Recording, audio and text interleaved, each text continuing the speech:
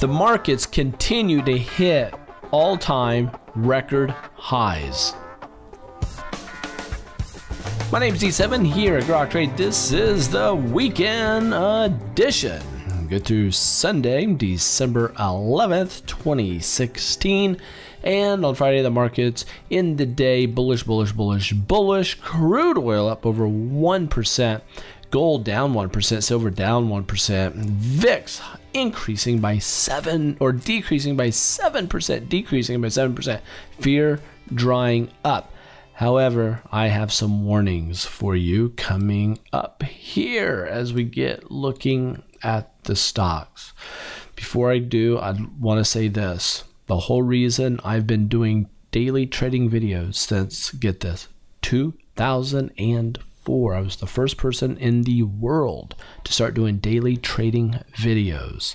They got very popular over in the UK, brought them here to the US, and today we still are going very strong. Now, why do I do this? It's not for my health. I have my own account that I trade. Don't need to do trading videos. I do that to be in contact with you. The purpose of wanting to be in contact with you is for the hope that you will one day trust me and my company, Grok Trade, enough to mentor you. We don't say this lightly. The reason I don't have a book out there is because a book's not going to help you. The reason I don't do a lot of seminars and webinars because seminars and webinars not going to help you. What helped me was a mentor, and what will help you is a mentor. And we do lifelong mentoring. But here's the deal, guys, before I get into the technicals. We are raising rates 31% January 1st. January 1st, our mentoring fees go up 31% across the board. We, this weekend, are doing our last 2016 mentoring. However, I'm gonna open it up one last chance. If you want in and you want to secure the 2016 rates, if you do it before Tuesday, this Tuesday, contact us at mentor@groktrade.com and say you want to get your reservation in now so you can take the mentoring going into January, February coming up at a big discount, 31% discount. You can do so. Mentor@groktrade.com. All right, now let's get into this. All right, big news here. I mean, we've had 14 back-to-back record closes on the Dow. 14, and that's since the election. The market has gone up 8% since the election. I mean, the Dow's up 8%. Small caps are up over 15%. Financial stocks are up over 13%. Just huge move in the markets. Here are the spiders going higher. I'm going to do the dailies and then weeklies and then monthlies on all these diamonds. Let's go here. Look at the Dow. Boom! To the upside. We're knocking at the door at 20,000. I mean, another 250 points. We will be at 20,000 level. That is a huge psychological level, and I think that we have a really good chance of getting there. But I think that I have some serious concerns, and I'll share those with you here momentarily. But again, all major moving average or indices are hitting record highs. Very strong. Boom. NASDAQ. Look at this. Symmetrical triangle. Boom. Going up higher. Small caps. Boom. I got a sideways arrow here. Here's why. You've not seen a sideways before. I think we're going to build a high base here, or we're going down. We're up. Like, look at this. See how we went down. We get a doji. Up. We get a doji.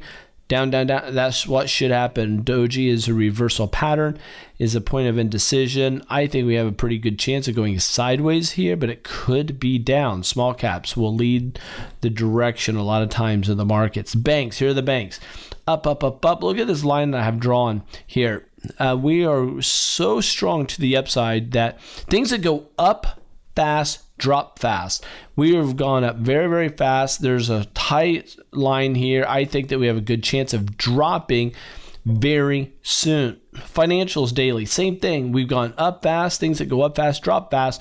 it could be a big time profit taking day showing up on Monday, maybe Tuesday, but it might just happen on Monday, a big profit taking day. I think that will happen. Matter of fact, I unloaded a lot of my longs on Friday just in case the markets will drop. But what you'll see is a big drop and maybe people buying back up aggressively at those good prices.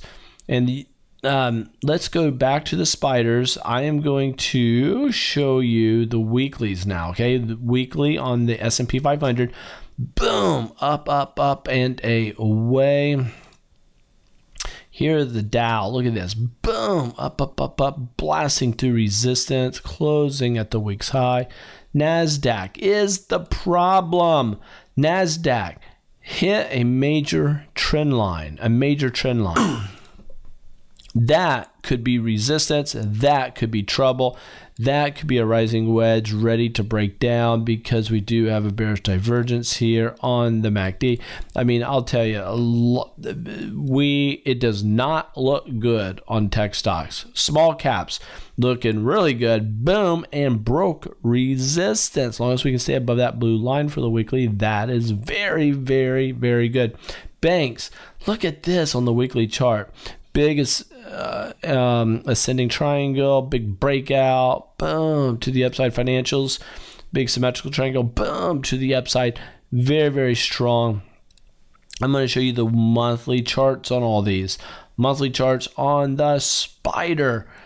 Boom, look at this, all-time record highs. Dow, all-time record highs. But look at this, we have resistance coming up here on the diamonds or on the Dow. The NASDAQ, look at this, warning sign, resistance, resistance, resistance. We're nearing resistance on the monthly chart also.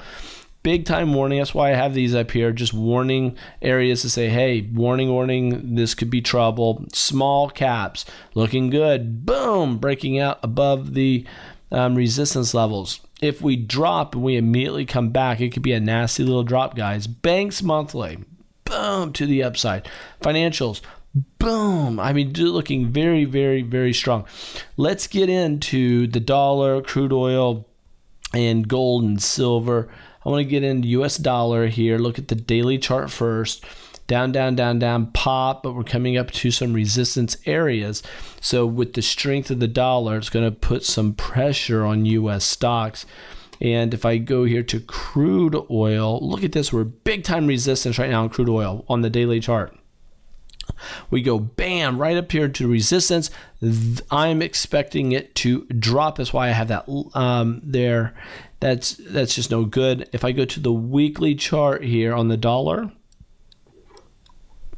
up, up, up, up, and away. Weekly chart on the dollar is looking very strong, so it's no good for stocks.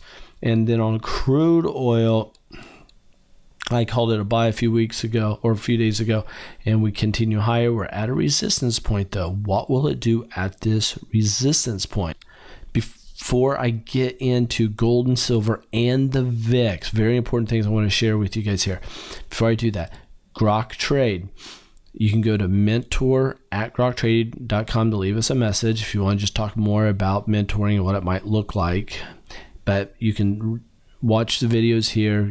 We have stock picks that we do each and every week right here. We have a chat room if you want to day trade with us each and every day right here. We give you free access to try us out. And if we go back here to gold, I'm going to go to the daily chart first on gold. I had to put a sell on gold. I thought we'd have a short-term bottom, started to go higher, but as of Friday, big drop. I had to put a sell here, tick higher on the volume. If you go to silver, put a sell on it. We're dropping now. So I think that we'll have a buy opportunity soon, but nonetheless, I have on a daily chart gold and silver on a short-term sell. And if I go to the weekly chart, look at this. I called it a sell a few weeks back. We drop. But things that drop fast will pop. Things will drop fast, will rise fast. So I'm expecting that to happen. Silver we dropped. We're at an area of support. We get a pop. I'm calling it a buy on a weekly.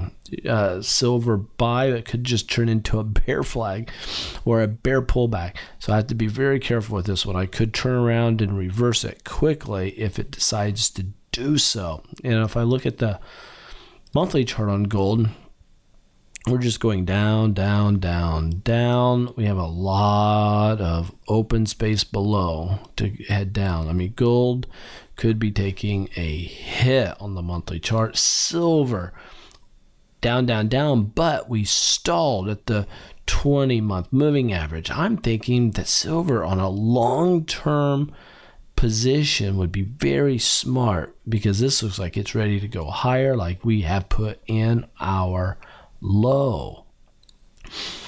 VIX, let's go to the VIX chart.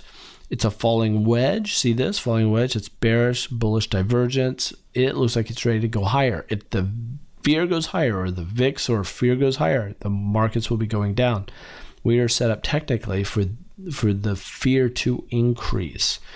And if I look here at the VIX here, this is the VIX index, not the ETF. VIX index, same thing, falling wedge. This dude looks like it is ready to go bullish. Ready to go bullish. That would be bad for the markets if that were to happen. Let's see what the weekly is sharing with us. This is the VIX ETF. And that was a falling wedge. But look how we dropped. We're continuing to drop here. I could take this line, take it right here. So anyway, very, very bullish out there in the markets. And if you go to the VIX weekly, we're just dropping. We have more dropping downside opportunity here in the markets. We have a lot of downside opportunity. So there we are. Go here to Freeline Trading Education. If you're new to trading, you're new with us, put in the information here and we'll get you 6 trading tutorials that'll help you out. 101 trading education, free of charge. You'll get 6 courses, several hours worth of information right here. You get it free at freeonlinetradingeducation.com. And for the more advanced, savvy traders that want to take that want to do things correctly, groktrade.com.